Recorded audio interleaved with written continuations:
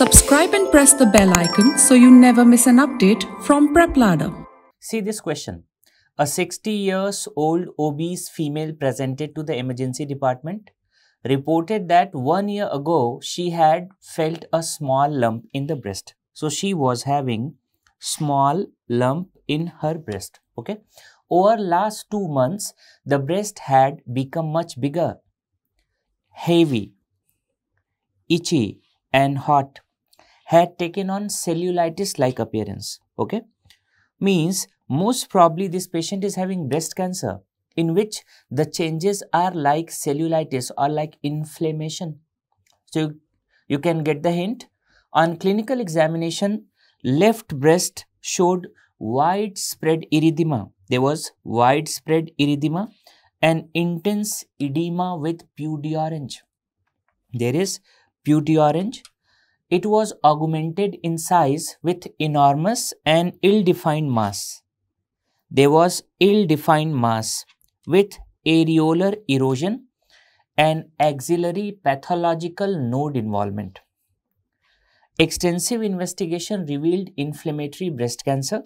There was inflammatory breast cancer, ductal invasive carcinoma with axillary metastasis. Okay. So in the question, there was a lump which increased in size. It was ill-defined.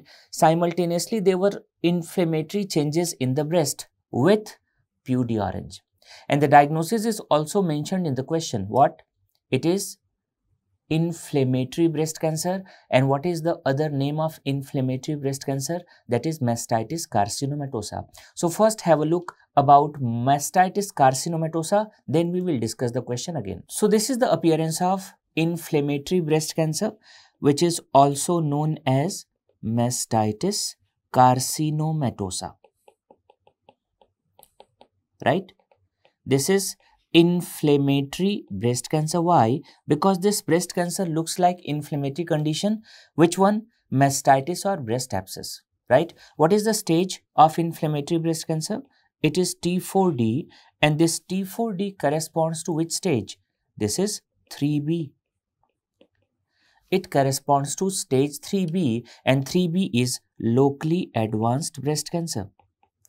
Another important feature of inflammatory breast cancer, what? Suppose this is the lymphatics. In the lymphatics, there is early lymphatic permeation by tumor cells. If there is early lymphatic permeation by tumor cells, so what happens? There is early pudgy orange. So in these patients, there is early onset of pudgy orange. And if there is early onset of pudgy orange because of early involvement of lymphatics, so there is early lymph node metastasis. It is seen in 75% patients, and there is early distant metastasis. Right? You know that presence of lump is not mandatory for the diagnosis of inflammatory breast cancer. You know that most malignant type of breast cancer having worse prognosis is inflammatory breast cancer. So it's very easy to understand the treatment. Since it is locally advanced breast cancer, so what is the treatment of locally advanced breast cancer? The treatment is neoadjuvant chemotherapy plus MRM plus radiotherapy.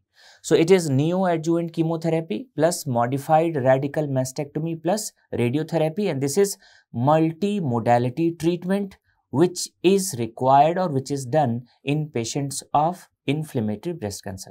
So if you see the question again, it is inflammatory breast cancer, stage is 3B, that is T4D.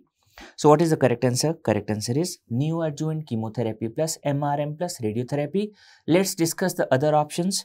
Radical mastectomy plus chemotherapy.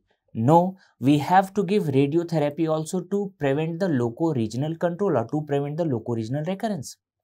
Radical mastectomy plus radiotherapy. No, we have to downstage the tumor also. That's why chemotherapy should be given before surgery.